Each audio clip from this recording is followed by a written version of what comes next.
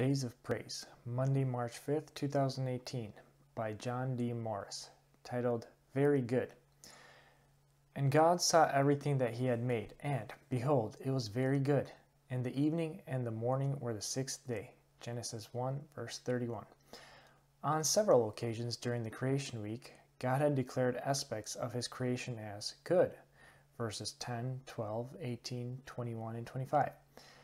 But once his crown of creation was in place, the very image of himself, verses 26 through 27, he pronounced it all very good and ceased his creative activity, Genesis 2, verses 1 through 3. Just what does it mean to be very good in God's eyes? The term is used elsewhere in the Old Testament by men and regarding men. But here God himself, the sinless, ever-living one, declares creation to be just what he wanted, able to accomplish and fulfill each of his plans and desires for it. Whatever else may be said about this creation, at the very least it must have been without death, being a phenomenon, an anathema to him. Death is identified as the last enemy that shall be destroyed, 1 Corinthians 15, verse 26. Death reigned from Adam to Moses, Romans 5, verse 14. And it is appointed unto men once to die, Hebrews 9, verse 27. Indeed, the whole creation groaneth and travaileth in pain together until now, Romans 8, verse 22.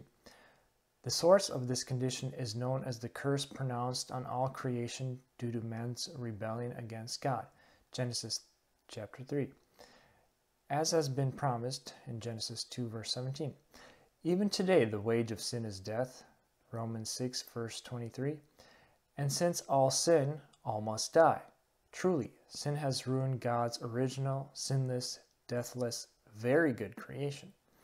But the story does not end there. The very Creator, who pronounced the awful curse of death as the penalty for sin, has himself died to pay the penalty, and one day will repeal the curse, Revelation 22, verses 3, and abolish death, Revelation 21, verse 4.